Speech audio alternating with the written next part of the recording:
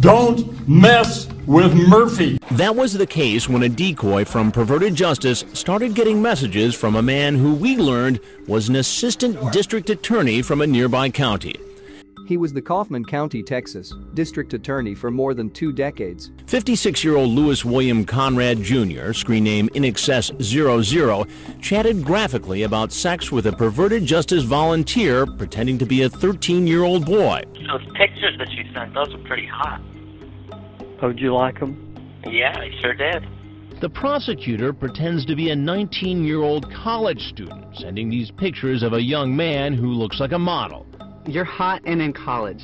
You can get all the guys you want. Why me? To me, you're hot. Why? I like younger. Really? Like for boyfriend or just sex? Both. Is that your Yes. It looks huge. Please don't trade it, Luke, okay? No, I swear. In his chat with the Perverted Justice decoy, he talked about wanting to watch the boy masturbate and holding each other and feeling all over. He sent pornographic pictures. And what do you want to do? Whatever you'd like to do. You tell me. Kiss. But for some reason, Conrad abruptly stopped chatting.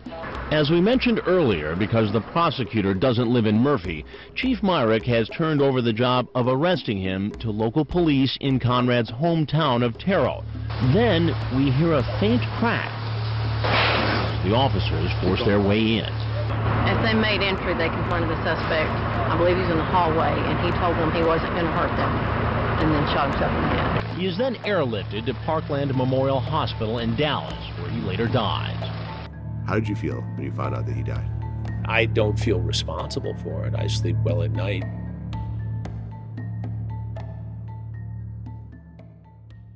Don't mess with Murphy. Louis Conradt, former Kaufman County District Attorney, is the man often credited with ending TCAP as a show and setting 24 suspected predators free due to his suicide on Bonfire Night 2006. His chat log is publicly available, filed under other resolutions on the Perverted Justice website, but what a lot of people don't know is that he wasn't the first predator to die because of TCAP. Charles Harding and James Wiles both stopped taking medication that directly led to their deaths whilst waiting for trial after being arrested during a TCAP sting operation. This all leads to one question which we have to ask. What was so different about Louis Conrad's death that meant that it garnered all of this controversy? The best way to investigate this would be to dive into his personal history and see if that had any effect on the outrage. He was inextricably linked to Dateline NBC's To Catch a Predator. Louis William Conradt Jr. was born on the 30th of January 1950 in Terrell, Texas, the same town where he would meet his demise. A small town in Kaufman County, Conrad would dedicate almost his entire working life for the county, serving as its district attorney for 20 years after graduating from the Texas Tech University of Law, 400 miles away. According to Esquire, this was a man that was known to his peers as a man likely to succeed. So much so that he was voted most likely to succeed by the high school class that he was president of. The only memory some of his peers have of him, where he wasn't a so proper, so predictable man, was when he had to be wheeled home in a wheelbarrow from a party where Jamie Foxx, yes, that Jamie Foxx, was the entertainment. After leaving his position as Kaufman County District Attorney to make a failed run to become the 86th State District Judge, he became the Chief Felony Assistant District Attorney for Rockwell County, a county directly bordering the north of Kaufman County, just 30 minutes away by car. It would be fair to assume that he had a close relationship with the police, given that he was an attorney, but also because during his arrest, they mentioned that the policeman who knocked on his door was a sergeant who has known Conrad for 20 years. Given this background, now would be a great time to delve into the actual investigation and see if it had any effect on the incident or not. The town's police chief announced he was declaring war on sexual predators. He said this will put the city of Murphy on the map. Contrary to a lot of people's thoughts, the Murphy, Texas TCAP investigation was the show's 9th. After this, there would be 3 more investigations, namely Flagler Beach, Florida, Ocean County, New Jersey, and Bowling Green, Kentucky. 25 men in total were caught in the sting, with 5 of them being dead at this current moment in time. Those being Stanley Kendall, Twink Toilet, Timothy Knowles, Timothy Gilliam, and of course the man we are currently discussing, Lewis Conradt. Before the investigation even started, there was significant pushback from authority figures in Texas. They did not want Dateline there. It seems mostly because they wanted full control over the investigations and not having Dateline commanding the police, which, according to certain people, is what ended up happening. The DA's office was so against this operation that they sent a letter to Chief Myrick, who we will discuss very soon, saying, "We are in the law enforcement business, not show business." Dateline also received significant pushback from the local community in Murphy, to the point of locals protesting outside of the Sting House because they thought the operation would draw more predators to Murphy. Which is really down to personal opinion. I couldn't find arrest numbers to prove anything, but this seems like a highly unlikely outcome. If people know about a sting operation in a certain place, surely they would be more likely to stay as far away from that place that they know has law enforcement that is equipped to deal with their certain crime. Although in all fairness, I can see how letting 24 sexual predators walk free would lead to some people feeling more empowered and think that they are more likely to get away with it, but that's just my opinion.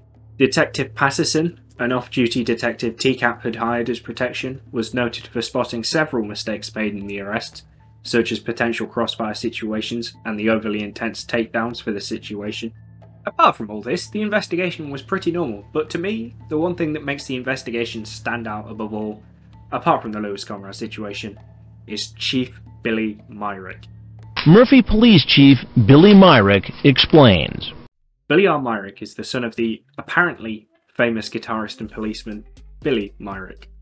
At the time of the sting, he had been chief in Murphy for 1.5 years and had never previously been a chief anywhere else. According to the Esquire article, Tonight on Dateline, This Man Will Die, Myrick was described as a good officer but not a great leader, with most people that were interviewed in his background check coming to the consensus that he should be nowhere near such a position of power. These claims would be seemingly vindicated years after the TCAP operation, as in 2014, this time as chief in Eastland, Texas, Myrick and his department fumbled an investigation into Clayton Lee Ford, who would then go on and commit further crimes which led him to plead guilty to aggravated sexual assault of a child, attempted capital murder, and 2 counts of indecency with a child by contact. This man seems incapable of arresting nonces without making sure they walk free. By the way, if you're wondering, the reason that Myrick was in charge in Eastland and not Murphy is because he was fired by the new city manager in 2008 after locals kept demanding that he was sacked for the TCAP sting. If you still think that sacking the man is a bit harsh, there is one more concerning story from this sting that really makes you question why this man was ever allowed near a position of police power. Shortly before the sting, Dateline, Perverted Justice, and the Murphy PD ran a proof of concept sting where, Esquire alleges, that Myrick seized the SUV the predator drove to the house and from then on used the vehicle as his own personal automobile. The man was woefully inept wherever he went, which is made even clearer by the actual day of the incident. There's one more day left in our undercover operation, and Perverted Justice decoys are still in chat rooms. Right, time to talk about the fucking shit show. The day started with Chief Myrick demanding that Detective Walter Weiss, known as Gator, immediately get both a search warrant and an arrest warrant for Lewis Conradt. Dateline are alleged to have wanted this warrant immediately because they had tickets to fly out in the afternoon. Dateline NBC and Perverted Justice would camp outside of the house from the early morning, planning to interview him if he left the house to go to church or to the shops or anything like that. However, Dateline and Perverted Justice were not exactly discreet in their stakeout, allegedly bringing both a catering truck and a DJ. There was absolutely no need for a bloody disc jockey, and possibly helped to tip off Lewis Conradt that he was probably wanted by To Catch a Predator. This theory would be contested by those involved with the show, saying in the narration that since Conradt never came to the house, there is nothing to suggest that he knew Dateline was involved. After a while, Myrick decided to get the Terrell police involved, as it was taking place in their area rather than Murphy. They would send a police sergeant, who had been a friend of Conrad for over 2 decades, to knock on the door and try to coax Lewis out peacefully. He was obviously unsuccessful. The police could see that somebody was in the house because the TV and laptop were on, so someone camped out near a window, ostensibly to go in if Conrad motioned to the computer out of fear of the destruction of evidence. The police were then notified by, let's just say, non-police members of the investigation that they had Louis Conrad's number, something that they had not tried earlier. They called it, but received no response and would not try again. After getting no response for a while, they got word that the search warrant had been signed, in addition to the arrest warrant that was signed earlier. And around this time, the decision was made to call a tactical team to force an entry and get Conrad out. Around 45 minutes after they were called, the tactical team arrived on the scene and determined that a sliding glass door would be the best place for entry into the house. A faint crack could be heard from outside the house, and no one else would hear anything until Lieutenant Barber came out to Chris Hansen to tell him that Conrad had killed himself. And Lieutenant Adina Barber of the Murphy Police Department comes out and tells us what happened. As they made entry, they confronted the suspect. I believe he's in the hallway, and he told them he wasn't going to hurt them, and then shot himself in the head. And he had a pistol in his hand? Small caliber. An ambulance would be called as the police tried to stem the bleeding, but as Conrad was being carted past Chris Hansen, it became very clear that he would most likely not make it. He was airlifted away, but was later pronounced dead at the Parkland Memorial Hospital in Dallas. Elsewhere, police pulled over and arrested part of NBC security, an off-duty police officer, Detective Patterson. This was a case of mistaken identity, as they thought he was a perp, and they were apologetic about the mistake. Also, Edward Hollingsworth V, aka Twink Toilet, was arrested on the Sting House front yard by police after Decoy Dan locked him out of the inside of the house. Chris Hansen would determine what version of events transpired and tell the news crew, well, I mean, there's gonna be some controversy. Don't mess with Murphy! Decoy Dan allegedly felt terrible and guilty after the death of Louis Conrad, and could go on to explain the reason for him not mentioning TCAP in any of his work in the modern day. Apparently he never really liked TCAP, it just provided him with $5,000 every time he did it. Gator, the officer who wrote the warrants, would leave law enforcement entirely and never return due to his frustration about how things were handled, being forced to write the warrant after being denied sleep for 26 hours and being told, "You work for Dateline now." He would appear on the 2020 investigation into this incident. Perverted Justice founder Xavier von Erck would go on to say that his only regret would be that Conrad died before he was able to face justice, a sentiment echoed by the website to this day. He would justify the actions taken that day by saying that Conrad abruptly stopped chatting and was destroying evidence, evidenced by him deleting his MySpace page. However, Von Erck would also email Esquire and say that the MySpace page was still up, and then say that that MySpace page was discovered after the operation. According to the Columbia Journalism Review, Chris Hansen's first reaction was to cover the story for NBC, which he did, appearing on the Today Show to fill the public in on exactly what happened.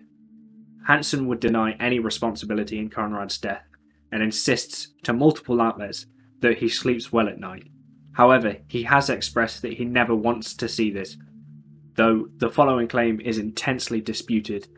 Chris maintains that Conrad had pornographic images of children on his computer, for which he could have faced up to 100 years in prison for. The DA's office declined to prosecute any of the predators caught. Whilst it seems to some that they were angry that one of their own was caught in the sting, the DA's office offers some rather ironclad reasoning for the decision. One reason was that it was almost impossible to prove for 16 of the men arrested that either they or the decoy were actually in the jurisdiction of the DA's office when the crime was actually committed, which is a requirement under Texas law. Another reason was that, allegedly, all of the arrests made were technically illegal, as almost all of the predators had been arrested without any prior investigation into the crimes that these predators may or may not have committed. Billy Myrick essentially tried to brush off the events of the day, focusing on the predators that he had caught that were still alive. After being bombarded with pleas for him to resign, he stayed in the post until he was fired in 2008. During this time, he was routinely asked whether he had taken orders from Dateline and Perverted Justice, thus allowing them to act as the de facto leaders of the operation, when it was purported to many officials that the police would be firmly in charge. Myrick vehemently denied these allegations, but footage from the scenes seemed to paint a much different story, with Dateline being described as surveillance and Hansen and Frank providing information to the police that they were not in possession of. ABC, about a year on from the incident, would run a 20/20 about this specific incident, which ruthlessly ripped into the show, the police involved, and attempted to portray Lewis Conradt as a sympathetic figure. Esquire would delve into the day as much as possible and, like ABC, would try as hard as possible to make Lewis Conradt seem like a victim rather than a criminal. They would concede that it was immoral for Lewis Conradt to chat like this, but also said words to the effect of, "He did not go to the sting house, and therefore the police actions were not justified." Conrad's sister, Patricia, as well as attempting to sue NBC for $100 million, said, "I will never consider my brother's death a suicide. It was an act precipitated by the rush to grab headlines where there was no evidence that there was any emergency other than to line the pockets of an out-of-control group and a TV show pressed for ratings and a deadline. When these people came after him for a news show, it ended his life." We got another predator off the streets. There is an abundance of reasons that TCAP was cancelled. Rising costs, falling predator numbers, criticism of paying perverted justice, but the suicide of Lewis Conradt was ultimately the biggest reason. The show would ultimately run for just one more year, having 3 investigations shown in 5 segments. It is very debatable whether or not the show would have continued had Lewis Conradt been taken alive, but in my opinion, I still think the show would have been cancelled, but a fair bit later. Listening to Hansen speak, it is clear that he wanted to do more, but not forever, and NBC realised that the show was timeless, so there was definitely a ticking clock on the show. Conrad just set the cancellation forward by a large amount of time.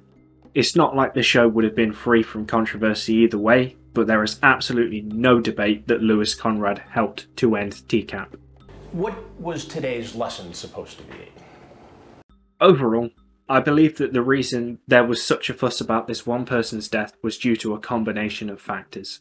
His deep ties to a place that was hostile from the beginning meant that the investigation into him was always going to be difficult. TCAP had started coming under fire for the ethical reasons, and an ever-increasing amount of scrutiny was being placed on Dateline and perverted justice. The absolute shit show of a police process that was fast-tracked and badly done meant that there was more fuel to add to the fire that would be lit if anything went wrong, and it went wrong. The ever-present debate about whether Dateline was reporting the news or manufacturing it. All of these factors meant that Lewis Conrad's death was a major issue for many people. He was almost certainly guilty of the crimes that he was accused of, but never stood trial, so the full extent of the evidence will almost certainly never be widely known. Lewis Conradt killed himself on Bonfire Night 2006, but in doing so he also killed the show that pushed him over the edge. Thank you all for watching, stay safe, and remember that no situation is ever black and white.